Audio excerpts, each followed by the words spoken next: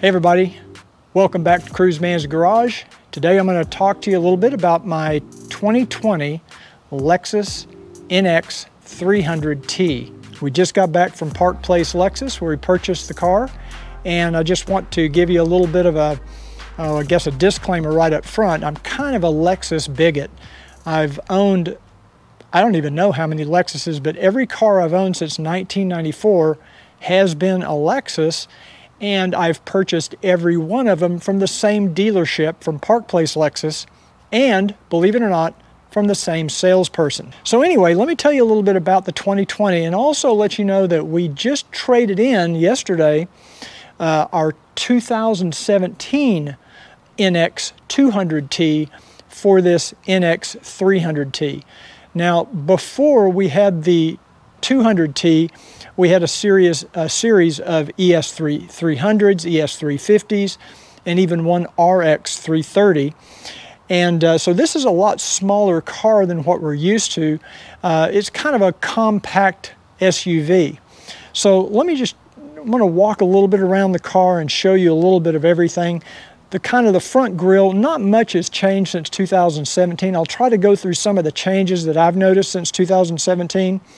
You've got the LED daytime running lights, which I think are larger on this car than they were on the 2017. LED headlights. I really like the way they kind of redesigned the grille a little bit. Before it was just kind of these flat waterfall look. Now they've added some little bit of a texture to it. And it's kind of a, I don't know, kind of a dark gray material. Now, I want to also point out, this is the base model in NX. It is not an F Sport.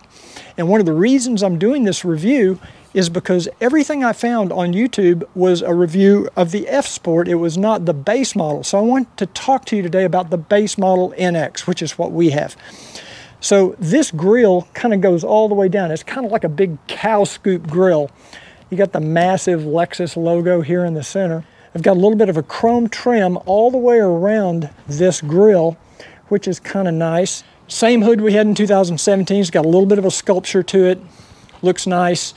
The semi-hidden windshield wipers, I wouldn't say they're hidden, but they're semi-hidden.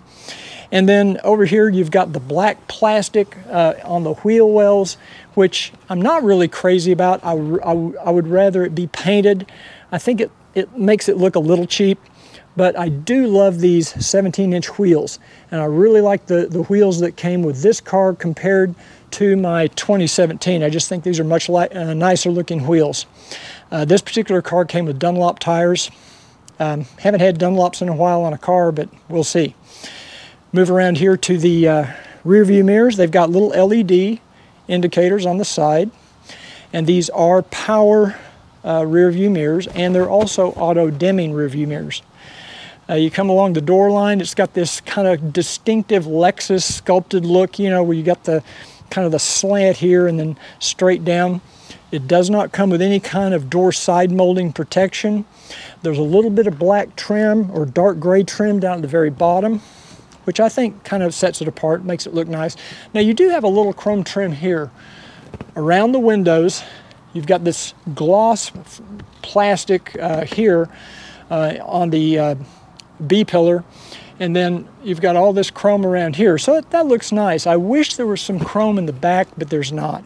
There was on the 2017, but not on the 2020, at least not on the base model. You can see the rear tailgate of the vehicle. We've got a rear windshield wiper. It does have a defrosted rear window, of course, and you've got a little bit of Lexus badging on here, kind of a, I guess, a little protective strip where if you put your foot up there or something, it won't do too much damage. You don't want to scratch up the bumper. Down below, you've got this kind of flat black plastic bumper in the rear. You do have a rear bumper, whereas on the front, you really don't have a bumper. You just have a grille. So there is at least a bumper on the back. It's small, but it's there. And you have dual exhaust tips that are functional, which I think is kind of nice. So the rear treatment is pretty similar to what we had on our 2017. There are a few differences. You can open the tailgate using the little switch underneath here, or for 2020, as a standard feature, you can kick your leg under there and it opens the gate. That's a new feature for 2020 on ours. Now once we open the tailgate, you've got some other buttons here where if you're raising the door in your garage and you're afraid it's going to hit, you can always stop the door by pressing one of these buttons and it will stop in place. And it will also remember the location that you stopped in so that the next time it will only open that high. So you can program it to stop where you want it to. You don't have a lot of storage space in the NX in the back if the rear seats are up. If they're folded down, it's not too bad, but the rear seats up, you can see, and then we have a cargo net here, which did come as a standard equipment. You've got a little bit of space back there, and I will put on the screen how many square feet that you actually have of storage space. And you have this little kind of a package tray that when you lower the tailgate, it kind of flips down so that hides whatever you've got stored in the back of the car so nobody can see it if they walk by the car. Now the cargo area is carpeted, nicely carpeted. And one thing I do notice missing, at least on the side, is there's no longer an emergency kit. There was an emergency kit included on the 2017, but there is kind of a hidden compartment underneath the carpet. Oh, there it is. Little first aid kit. They've just put it underneath here. This is where I usually store my owner's manual. And then you've also got some storage right above the spare, which is not a full spare. No, it is not a full spare. It is one of those temporary use only spare tires. But there is enough room in here for a little toolbox. You can put some other little tools in here if you need to. It's kind of a nice little storage, hidden storage area underneath the bottom of the cargo area. Now to close the hatch, you can use your foot, you can kick it under the bumper, or you can simply press this button here and it will lower down automatically. And here you can see the rear view camera that's located right underneath the rear logo in the back. And of course we have the LED taillights. Well, the first thing you notice is you have these little hydraulic struts that hold the hood up, which is nice, rather than having the little thing you got to raise up and lock in place. So that's a quality feature. This engine compartment looks virtually identical to our 2017 NX200T. We've got the battery, we've got this 2.0 liter turbocharged engine, which puts out, I believe it's 235 horsepower and 258 foot-pounds of torque. And it's got plenty of power for a vehicle this size. It really has plenty of get up and go to get on the freeway when you need to come up to speed pretty quick. So let's check out the interior of this 2020 Lexus NX 300T. So to start with, I want to let you know I'm 6'2", about 185, and I can sit in here pretty comfortably. I have plenty of headroom, even with the cap on. Of course, the seats are adjustable. I've got plenty of leg room, headroom, no problem. I can fit in this car pretty comfortably. It's a little bit tight, tighter than our other Lexuses, but not bad. These are, we have the cream-colored seats in our car. This is what Lexus refers to as New Lux trimmed seats. This is not leather. And it's something I'm a little disappointed in, because I think in a premium brand like Lexus, you kind of expect a leather interior. And actually, the two NXs that we've owned, those are the only Lexus vehicles we've had that did not have a leather interior. So that's a little disappointing. But the seats are nicely upholstered. They're very comfortable. These are perforated seats because they are heated and cooled, and you can see kind of how they're stitched all the way up. Now, if we come up here to the dash also has this material on it, nice stitching. They've added some kind of a faux carbon fiber inset here, or insert, and then you've got some stitching up here on the dark side of the dash. If you look over at the door panels, they have the exact same color carried over there. It's kind of a two-tone door color.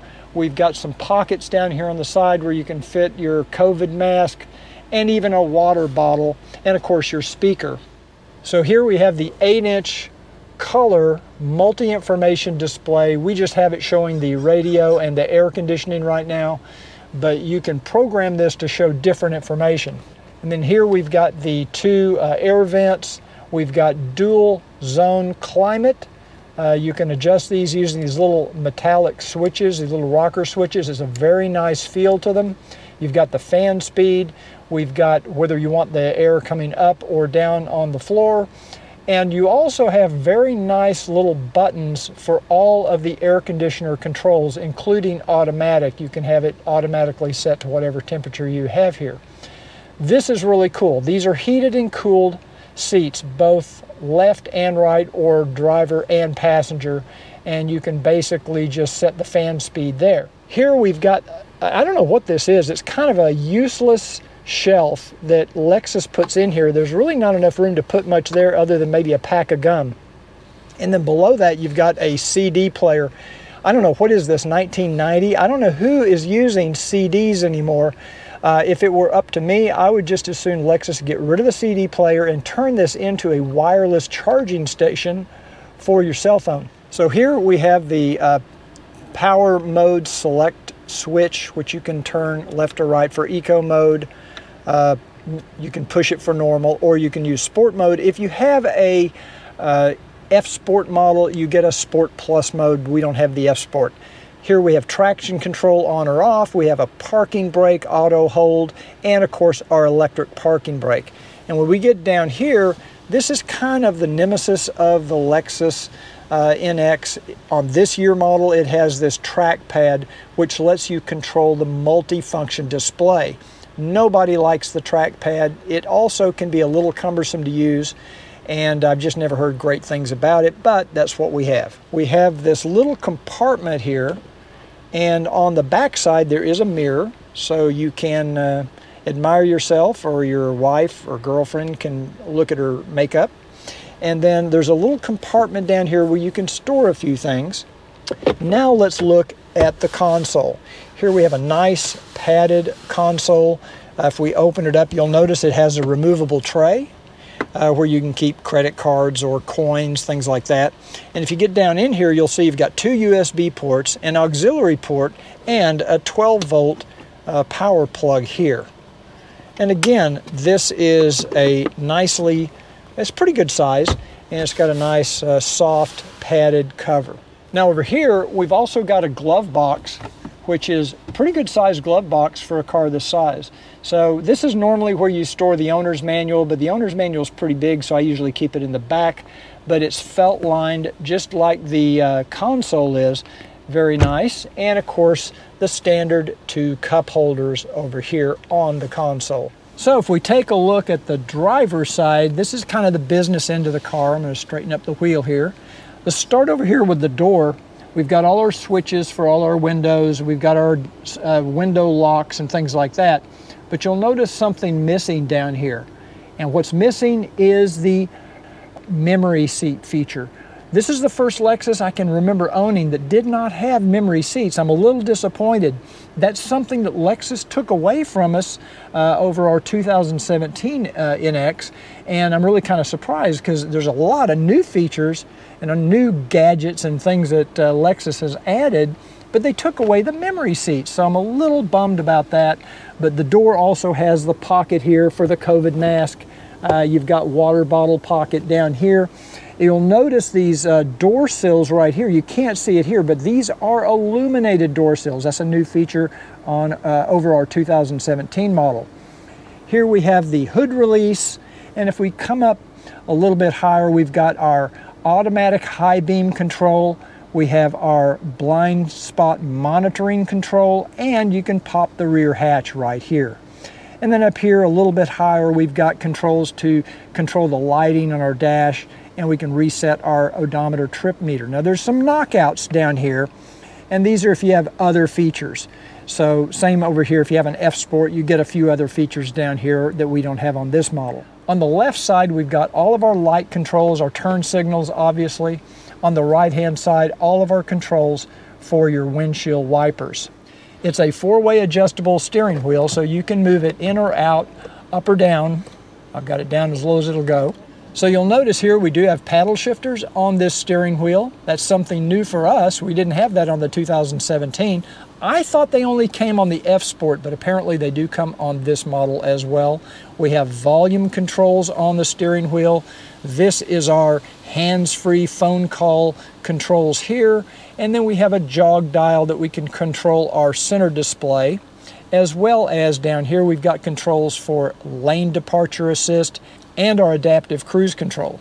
Now if we look at the dash, you'll notice an analog tach and analog speedometer, as well as temperature gauge and our fuel gauge. And I should point out that when you buy a new Lexus from Park Place Lexus, you always go out with a full tank of gas. Now we've put a few miles on this, so it's not completely full, but it was when we left the dealership.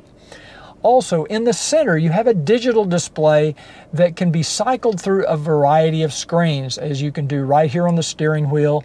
You can see various mileage, eco indicators. You can even now see the digital miles per hour. You'll see the outside temperature and the clock. There's actually two clocks. We have a digital clock here, and then we also have the analog clock over here on the dash, and both of these are set automatically. It's very nicely done the way they did it. Down here we've got our cruise control settings, which is pretty standard stuff there. Now up top we've got the rear view mirror, pretty standard, but it does have a nice compass, a digital compass, and it has 3 buttons for your HomeLink garage door opener, so you can control up to 3 garage doors with this system. And then up here on the ceiling you've got your soft touch lighting. We also have an SOS button right here that goes to the Lexus Inform system. That's spelled with an E. And basically you press that button and Lexus will contact you and find out what the nature of the emergency is. So if you have a flat tire, if you have an accident, or if you're a lady driving alone and somebody's following you, you can press that button at any time and Lexus can track exactly where you are by GPS, and they can send help to you.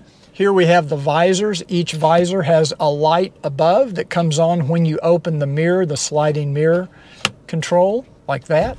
So let's take a look at the back seat on this NX300T 2020 model.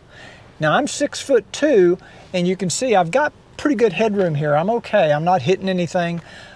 This front seat is all the way back, and I can still sit in here.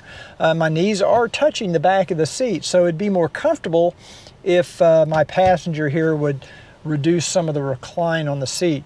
But the back of the seats are nicely upholstered in that leather-like material. We have nice large pockets. You can actually slip a laptop computer down there. We have air vents for the passengers in the back of the console.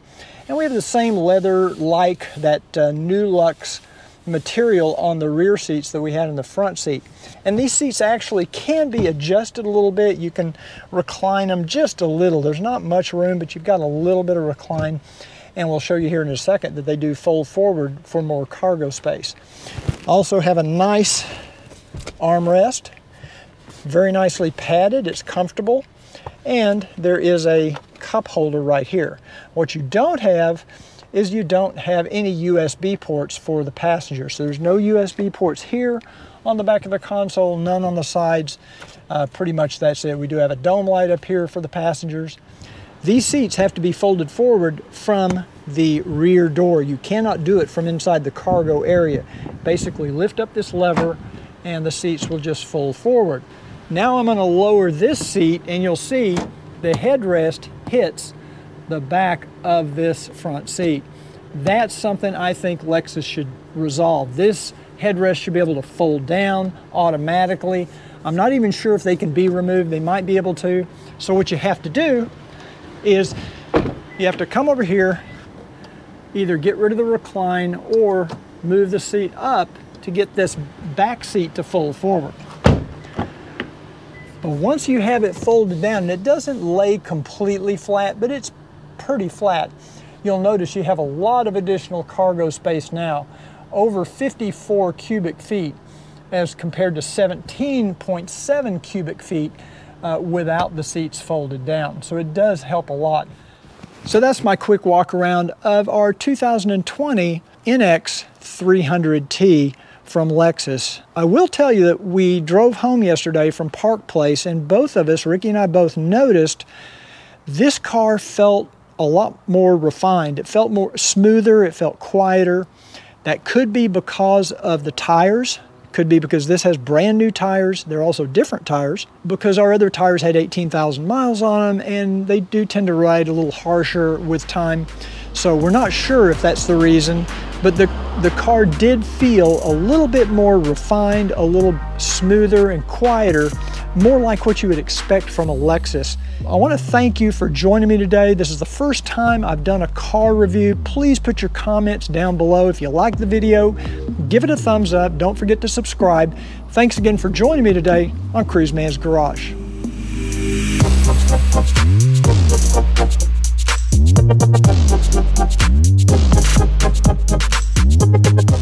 If you enjoyed this video, please take a second to give it a thumbs up. And don't forget to click the subscribe button and that little bell icon so YouTube will notify you of new videos when they become available.